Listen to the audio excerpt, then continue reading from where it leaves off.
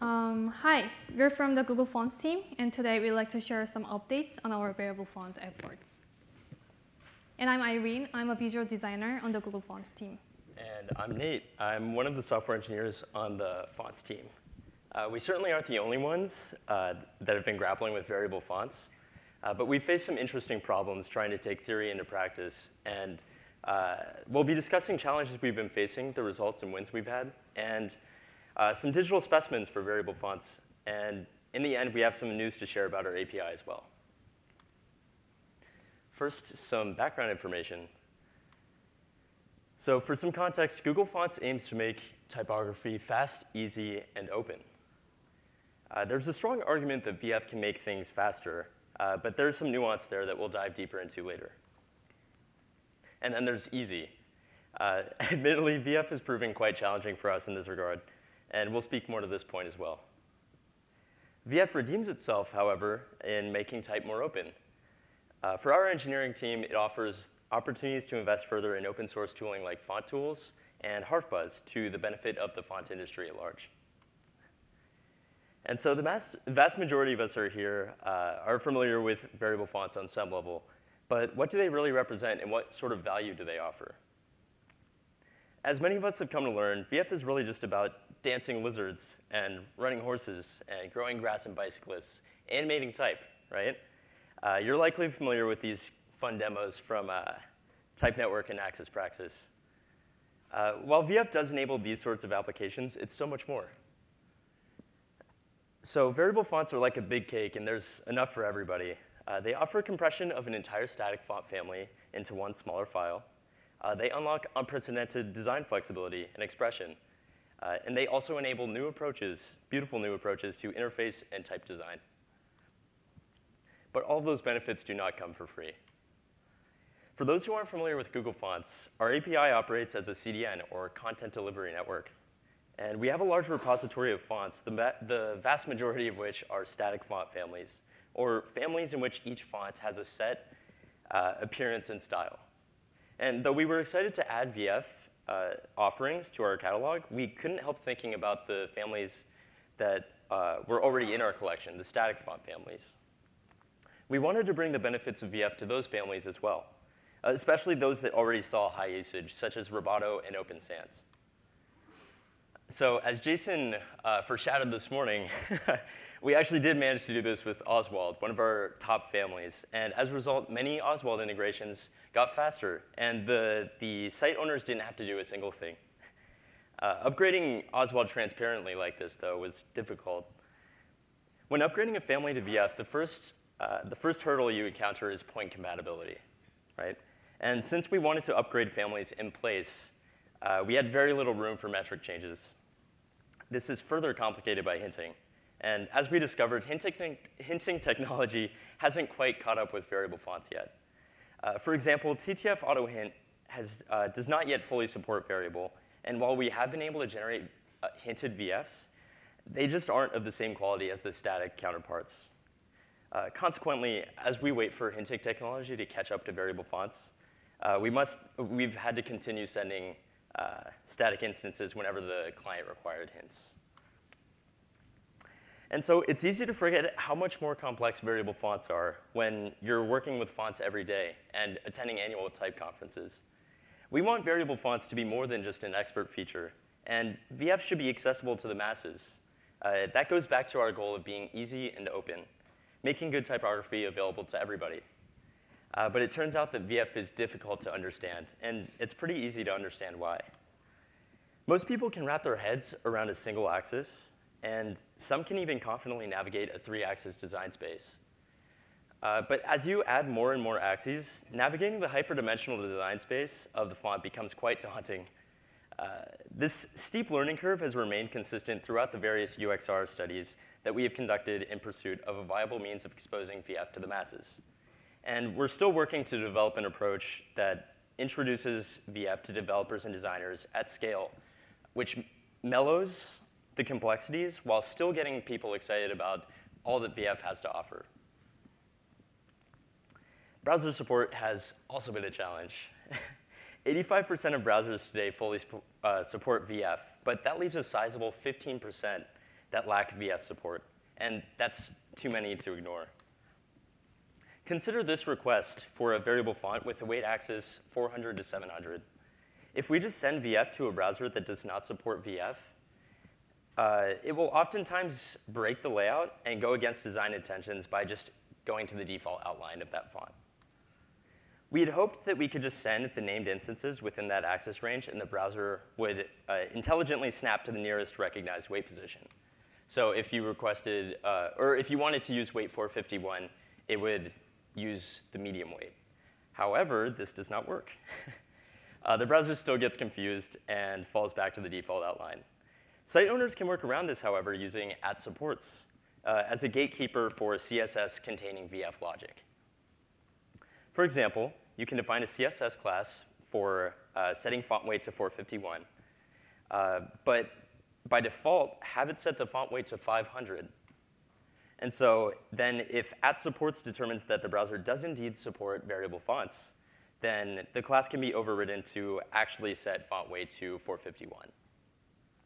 We're actively exploring ways to take some of this burden away from web designers and developers, but this issue of legacy browser support remains an open problem. Nevertheless, in time, we hope that this 15% number will drop, and hopefully it will reach the point that we can eventually ignore this lack of VF support in good conscience. All right, let's dive into a few numbers now. Bear with me. The purported byte savings of VF are a reality, but as we mentioned before, the compression is nuanced. The impact of adding a variable font axis can vary heavily depending on the font and how many axes are already present. We analyzed a selection of open source variable fonts, each of which had some combination of weight, width, and optical size axes. Let's focus on optical size for now. As you can see, the file size impact of an optical size axis ranged drastically. In one case, the file size quadrupled, while in another, it only increased by about 25%. Now, bringing back weight and width, you can see similar variance in the file size impact of adding those axes. Variance aside, though, we noticed a trend where adding an axis approximately doubled the file size. And the main thing to notice, though, is that combining instances into a single VF is not necessarily going to give you a favorable file size trade-off. It depends how many styles are being used. Now, here you see a visual breakdown of the percent of font traffic that is variable on Chrome, partitioned by device type. There has been a slow and steady rise, but in particular, we'd like to point out this little jump here around the beginning of June. And that's actually when we released Oswald VF, which is pretty exciting. We can't answer every Oswald request with VF due to browser support and unacceptable response size trade-offs like we discussed before. But even after all that and caching, we're still serving up Oswald VF, axes and all, 148 million times a day. And one other exciting thing we'd like to share is that we've noticed a rise in VF awareness. In a survey that we've conducted on fonts.google.com, we asked users if they had heard of variable fonts. And in June of last year, 20% of respondents claimed to be familiar with the term, though some might have limited understanding of what variable fonts actually are. We reran that same survey in July of 2019, and we were very happy to see that the number had risen to 36%.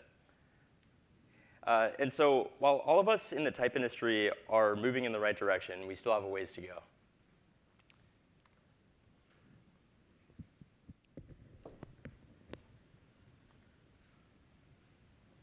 Thank you, Nate. I'm gonna talk about the Google Fonts Digital Specimens program and variable fonts. Before I jump into the very fresh variable fonts digital specimen, I'd like to talk about some of VFs first. So typography has always been changing with technology, and whenever font technology is developed, as we both designers and developers have been facing challenges and responsibilities to suggest how users can read text better with it. And variable font technology has given us an opportunity to see how type design can move into the future and help users engage in better typographic design. That is to say, we wanted to see how variable fonts could be meaningful by making reading more pleasant.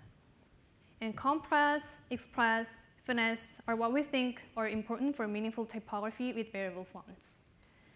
So let's focus on express and finesse. And as Nate mentioned, expression is about unlocking unprecedented design flexibility and expression. And finesse speaks to the new design subtleties made possibly by VF. And we wanted to see how variable fonts can be useful and beautiful. And we've been working hard on VF projects that can demonstrate each of these points of impact.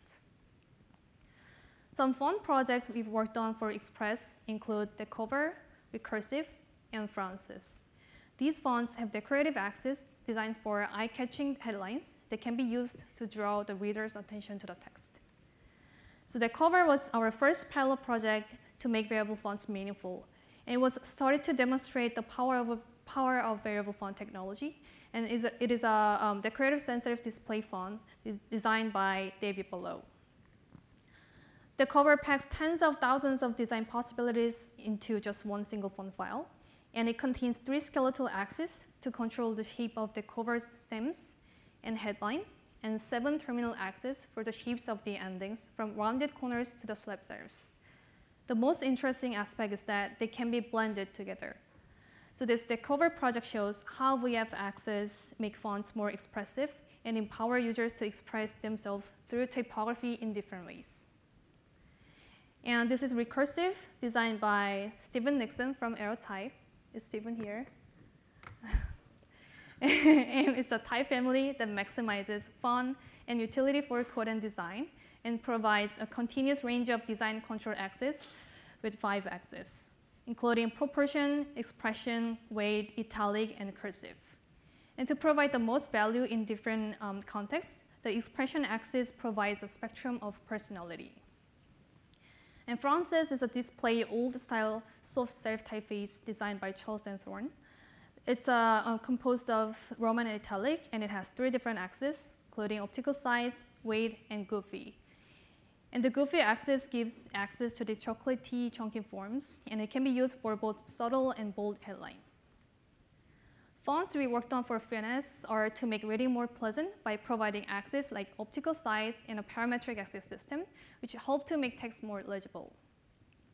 So Francis, which I just showed you, also aligns with finesse by having an optical size axis.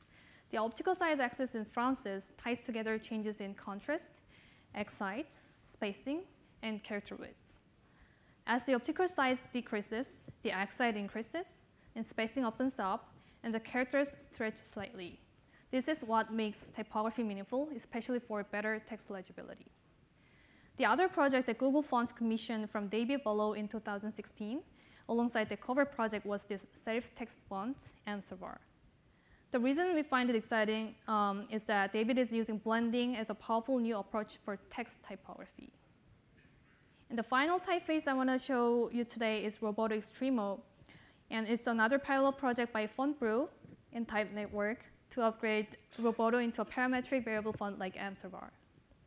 With parametric axis, our UI font's key features, large X height, generous letter spacing, and wide characters can be more flexible and expressive in a wide variety of design contexts, especially for the purpose of increasing the quality of typography in users' interfaces. And this project shows how an existing typeface can be better with VF technology and parametric axis. With these VF projects, we experimented and demonstrated how VF technology can make typography meaningful.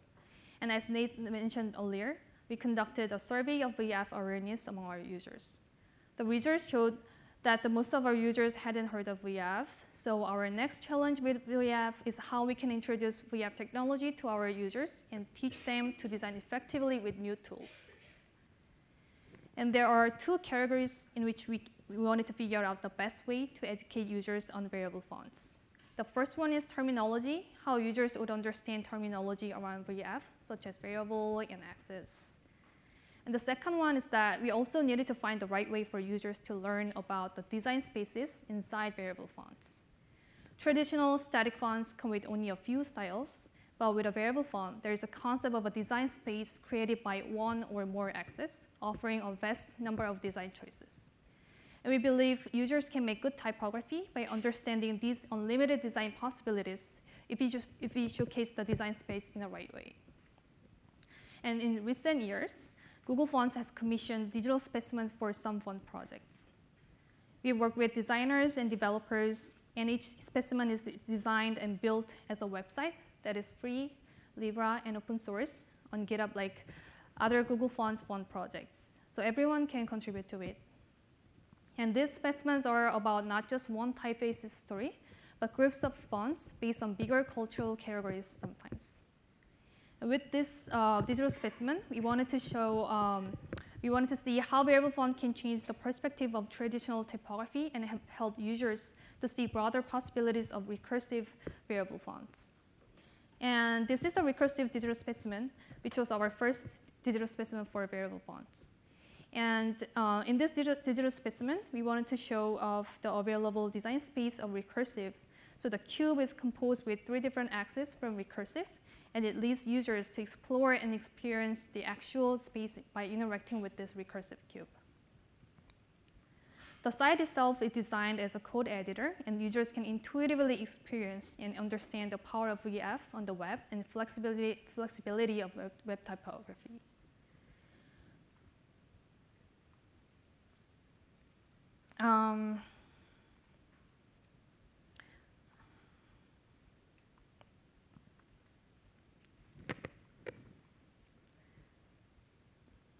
The first section focuses on definition and information around VF.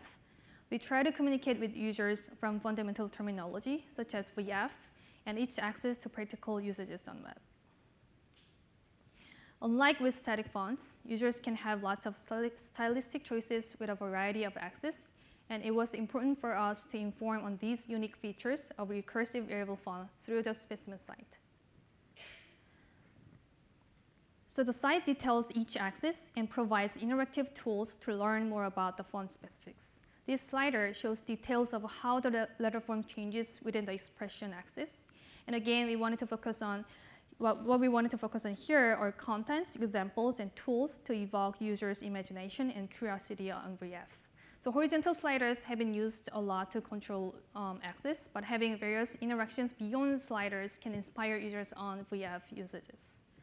So we try to provide different ways that users can explore axis by providing various controls. So this vertical slider is for the express axis. And as you grab text and move it around, you can easily get the idea of how the axis works and how you can control the design within the range of the axis. We also wanted to open the question of how VF would be used in various contexts. So this $sign canvas enables you to draw anything with the sign in the weight axis. One other thing we did in this site is that we built a fixed toolbar that enables you to modify the variable font settings of the contents. And with these approaches, we aim not to limit the possibilities of VF, instead opening opportunities for VF to users.